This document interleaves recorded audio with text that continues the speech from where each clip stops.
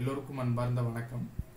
Kalaignar M Karunanidhi, father of modern Tamil Nadu அப்படின்னு நம்ம இன்னைக்கு சொல்கிறோம். அதாவது நவீன தமிழ்நாட்டினுடைய தந்தை அப்படின்னு நம்ம இன்னைக்கு சொல்கிறோம்.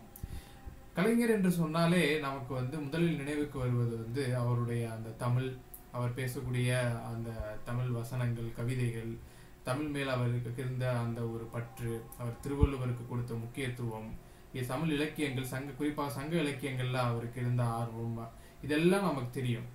ஆனா அப்படி அவர் பழந்தமிழ் இலக்கியங்கள்ல தமிழர்களுடைய அந்த வாழ்வியல் முறைகள்ல அவர் எந்த அளவுக்கு ஆர்வமும் பற்றும் கொண்டிருந்தாரோ, அதே அளவிற்கு தமிழர்களுடைய வாழ்க்கையை இந்த நவீன அறிவியல் யுகத்திற்கு ஏற்ப அவர்களுடைய வாழ்க்கை தரத்தை உயர்த்துவதிலும் அவர் மிகுந்த அக்கறை கொண்டிருந்தார். அவர் ஒரு பெரியாரினுடைய பகுத்தறிவு பாசறையிலிருந்து வந்ததால் மிகுந்த அறிவியல் சிந்தனையோடும் தொலைநோக்கு பார்வையோடும் அவருடைய ஆட்சி காலத்தில் பல திட்டங்களை அவர் வகுத்தாரு. அதனாலதான் நாம இன்னைக்கு அவரை the father of modern Tamil Nadu அப்படின்னு நாம சொல்றோம். அதுல ஒரு சின்ன எடுத்துக்காட்டை நான் இன்னைக்கு ஒரு முக்கியமான ஒரு அடிப்படையான விஷயம் கூட சொல்லலாம். அதை நான் இன்னைக்கு உங்களோட பகிர்ந்துக்கிறேன்.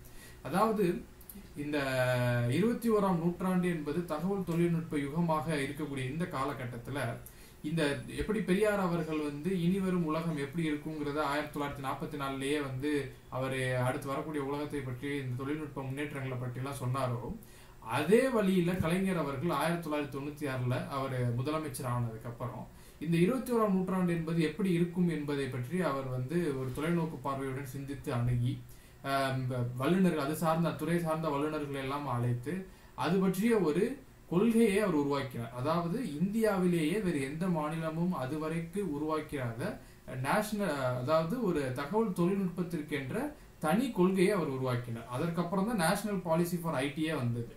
அப்ப கலைஞர் அவர்கள் 1997 உருவாக்கிய அந்த information technology policy of government of Tamil Nadu என்பதுதான் இன்றைக்கு நாம இன்னைக்கு அனுபவித்துக் கொண்டிருக்கக்கூடிய அனைத்து தொழில்நுட்ப, தமிழ்நாட்டில் இருக்கக்கூடிய இந்த தகவல் தொழில்நுட்பம் சார்ந்த அனைத்து வளர்ச்சிகளுக்கும் அடிப்படையானது.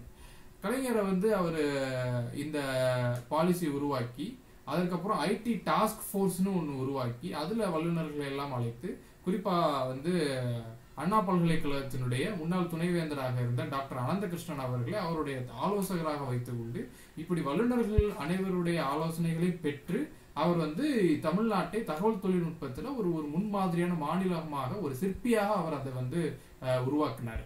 ஒரு முக்கியமான விஷயம் இதுல நம்ம என்ன இங்க பார்க்க வேண்டியது இருக்குன்னா, இந்த இன்னைக்கு நம்ம சென்னை பெரிய அளவுல ஒரு சைபர் காரிடரா இருக்கு, இப்படி நிறைய புகழ் இருக்கு.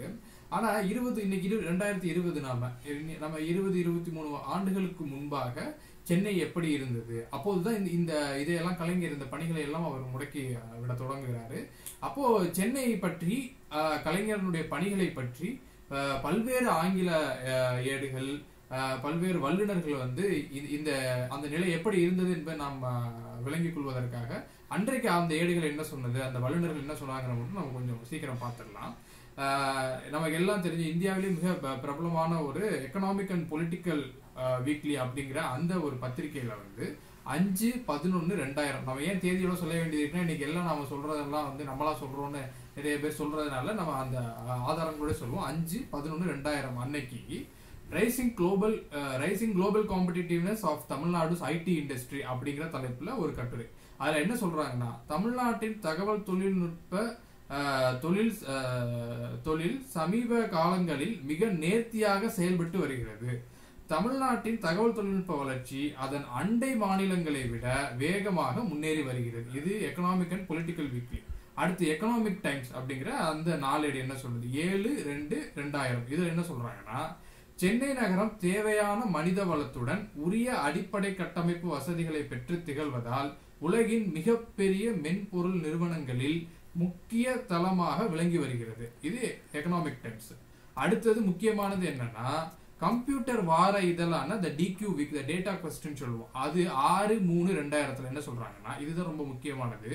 மத்திய நிதியமைச்சர் சின்ஹா தனது பட்ஜெட் உரையில் குறிப்பிட தவறிவிட்டாலும் தமிழ்நாடு முதல்வர் கலைஞர் மு கருணாநிதி அவர்கள் உச்சியில் ஏறி நின்று சென்னையில் நிகழ்ந்து வரும் அமைதியான புரட்சியை பற்றி உரக்க சொல்லிட வேண்டிய அவசியம் இல்லாமலேயே ஓசை இல்லாமல் ஏராளமான மென்பொருள் நடவடிக்கைகள் மேற்கொள்ளப்பட்டு வரும் ஒரே நகரம் சென்னை தான். இது வந்து த டேட்டா கோர்ஸ், அதாவது இங்கே நடக்கக்கூடிய புரட்சி என்பது மிக அமைதியான முறையில் கலைஞர் அவர்கள் செய்து கொண்டு வருகிறார் அப்படிங்கிறத த டிக்யூ வீக் வந்து சொல்லியிருக்கு.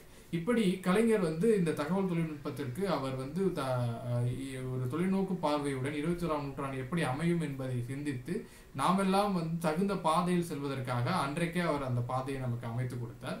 முக்கியமானது என்னன்னா, இன்னைக்கு நம்ம சொல்லக்கூடிய சென்னை தரமணில் கூட டைடல் பார்க்க வந்து அவர் உருவாக்குறாரு. அப்படி அவர் உருவாக்கும் போது உலக தரத்திலான ஒரு கட்டிடமாக அதை உருவாக்குறாரு. அதாவது அதுல தகவல் தொழில்நுட்பம் சார்ந்த அனைத்து வசதிகளும் அதற்கு தேவையான அனைத்து நவீன வசதிகளும் அங்க இருந்தாலும், இதை இன்னொன்று அவருடைய பார்வை பார்த்தா இவன் வந்து இந்த இன்னைக்கு நம்ம வந்து சூழல் சார்ந்து பேசும்போது அங்க எனர்ஜி ஸ்டோரேஜ் சிஸ்டம்ங்கிறது வந்து மிக குறைந்த அளவுல மின்சாரம் இதெல்லாம் செலவிடுறதுக்கு ஒரு தெர்மல் எனர்ஜி ஸ்டோரேஜ் சிஸ்டம் அமைக்கிறாங்க. இந்த தெர்மல் எனர்ஜி ஸ்டோரேஜ் சிஸ்டம் இருக்கக்கூடிய ஒரே இந்த மாதிரியான பில்டிங் அதுக்கு முன்னாடி பிரான்ஸ்லயும் ஜப்பான்லயும் மட்டும்தான் இருந்தது. மூன்றாவதா சென்னையில கலைஞர் உருவாக்குனது தான். இப்படி அவர் வந்து உலகத்தரம் வாய்ந்த கட்டிடங்களை, வசதிகளை, நவீனத்துவங்களை அவர் வந்து 2000ஆவது ஆண்டு இந்த அடுத்த நூற்றாண்டு 21ஆம் நூற்றாண்டு என்பது எப்படி இருக்கும் என்பதை தொலைநோக்குடன் சிந்தித்து அவர் உருவாக்கிய இந்த அடித்தளத்தில் தான் இன்றைக்கு நாம எல்லாரும் வந்து இந்த ஐடி ஃபீல்டுல இன்றைக்கு நம்முடைய இளைஞர்கள் எல்லாம் கடல் கடந்து பல நாடுகள்ல சிறந்து விளங்கி கொண்டிருக்கிறார்கள். ஆக இதை பற்றி நம்ம நிறைய பேச வேண்டி இருக்கிறது. இது ஒரு சாதாரண ஒரு சின்ன ஒரு முன்னுரை மாதிரி தான் இந்த உரை என்பது.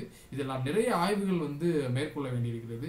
குறிப்பாக ஒன்று மற்ற மாநிலங்களுக்கும் தமிழ்நாட்டிற்கும் என்ன வேறுபாடு அப்படின்னா, மற்ற மாநிலங்கள்ல முன்னேறிய வகுப்பை சேர்ந்த இளைஞர்கள் மட்டும்தான் இந்த ஐடி ஃபீல்ட்ல இருக்கிறாங்க.